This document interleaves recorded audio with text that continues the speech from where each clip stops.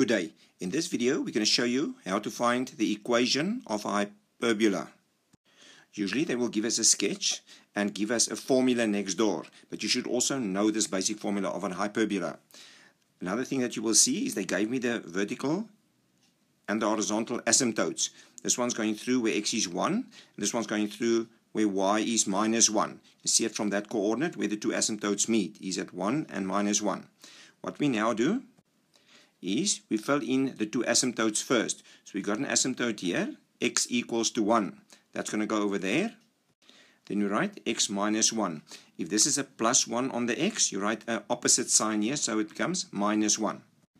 Then we fill in the horizontal asymptote where y equals to minus 1. That will go to the back.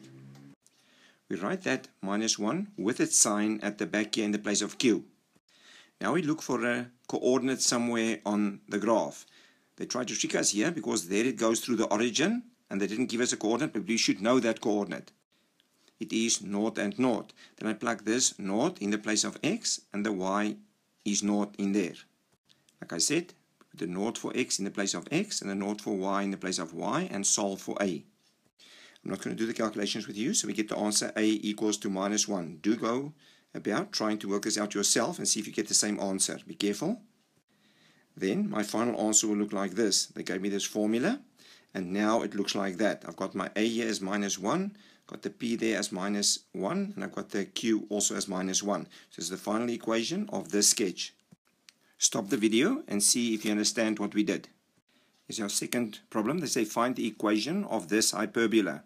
They gave us a formula over here, a picture over here, a coordinate over there, an asymptote over here, and they asked, work out the value of a, p, and q in this formula. Do not get afraid because there's no q there.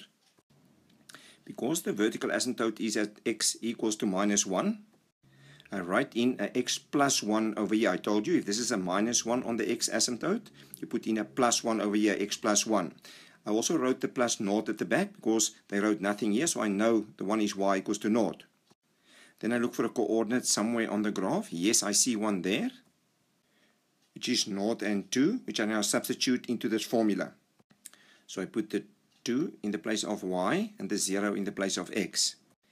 Then we get the answer 2 equals a, or a equals to 2.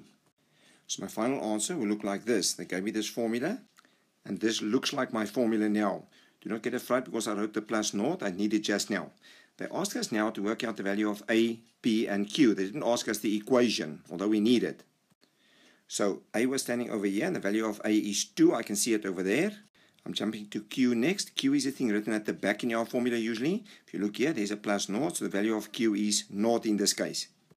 And then p equals to minus 1. P was written over there. The answer we got here was plus 1. But remember, if you take this minus 1 and you plug it into that p over there, a minus and a minus will get me a plus. I made a star here, so be careful. P is not plus 1 in this case. P is minus 1. Please stop the video and get your brain around this.